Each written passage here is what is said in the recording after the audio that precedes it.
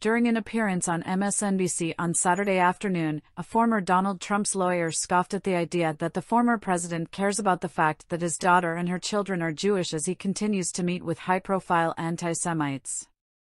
Speaking with host Alex Witt, Michael Cohen claimed the former president flat-out doesn't care if she finds it disturbing or is upset. After admitting that he has had his own working relationship with Kanye West and that West bizarrely considers himself Jewish, Cohen was asked about Ivanka, who converted after marrying Jared Kushner, and their kids who are being brought up in the Jewish faith. He does not care that Ivanka married Jared, he does not care that Ivanka converted, he told the host.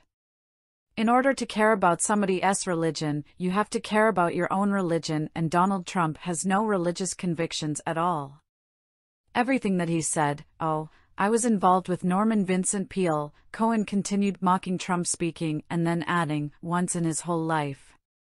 The guy never went to church, I mean, 2 Corinthians, if this does not say it all, right?" He continued citing a Trump biblical flub in 2016. So he does not care, and that probably is a problem for him, or will be as a result of his grandchildren being Jewish. Modern Orthodox, he added. As far as, again, when it comes to apologizing, did he apologize with David Duke in Charlottesville? No. Have you ever heard Donald Trump ever apologize?